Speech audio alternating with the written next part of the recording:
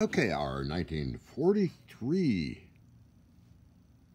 receiver, transmitter, signal generator, signal core unit is all cleaned up and tested okay. For those that might have one, maybe not, I don't know. Seems like a very rare item. Oh, let's see, what do we got here? So here we are. I did this before, but oh well. Oh, that's the tag on it. Tuning. Okay, that's all done. That'll be in operation in the, I guess you call it the Collins R390 area. And this one here is the R390 URR. That's all tested, done, cleaned. Two new Cornwall doublers, as they're called, which are capacitors with prongs on them. Okay. All tubes test A-OK. Sensitivity levels A-OK. Covers will be on. And let's turn this fellow around, right?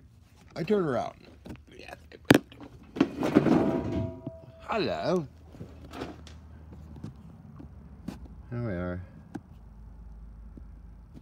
As I mentioned before, these were used on the dual line and are classified as one of the best military receivers around.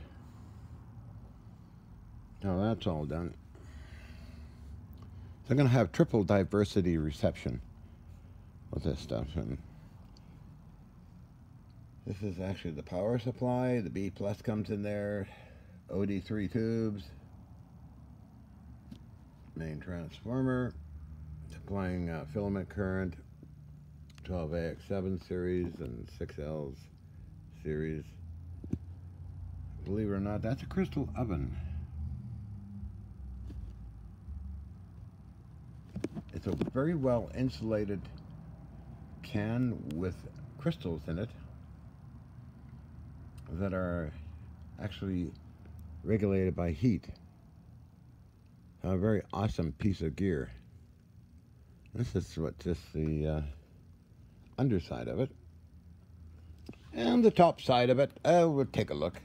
It's not too much of trouble moving it with one hand. I'll make it fall over. Here we go. Mechanical tuning. That's the top section. Transformers area, vacuum tubes. 80 pounds of radio, woohoo! However, that'll be, I'll go over this way here and show you something else. You gotta see a 300-pound radio, which I restored after I had the COVID auto, you know. There we are, 300 pounds, woohoo! Often referred to AN FRR 59 naval radio used in the Navy in the 50s, 60s, 70s, maybe even currently, and submarines. This is VLF reception and HF reception. Again, mechanical tuning made by the National Radio Company. Various tags on it. Well, I got this from Tom Brent, friend of Gary Prock of HMCS Haida museum ship years ago. Various tags.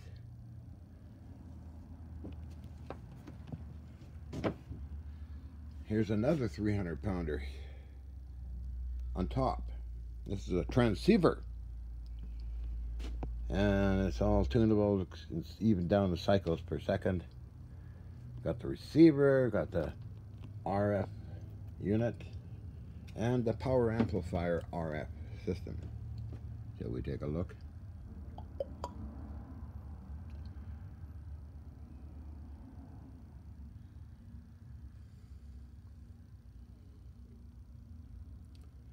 So you go lower sideband, standby, off, frequency shift keying.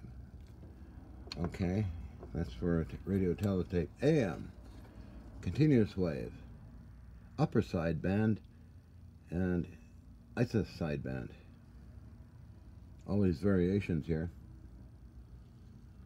You often hear people with computer lingo say, "Oh yes, of course, my USB port." Well, it's upper sideband. And we have here a little fellow. Goes up to about 20 megacycles.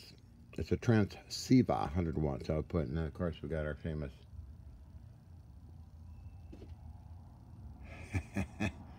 secret squirrel radio piece used in the gigahertz off a warship. That's what the countermeasure systems kind of look like. There's different variations of this design of this type of device. It's got that black paneling and that unique looking shaped casing with shock mounts. Now these have shock mounts as well, or berry mounts, as well as this fellow down here. So that's a little story on radios. Radio world. Okay, we're happening unit. So I'll put those in position with the other R390s. Triple diversity reception. That'd be rather cool.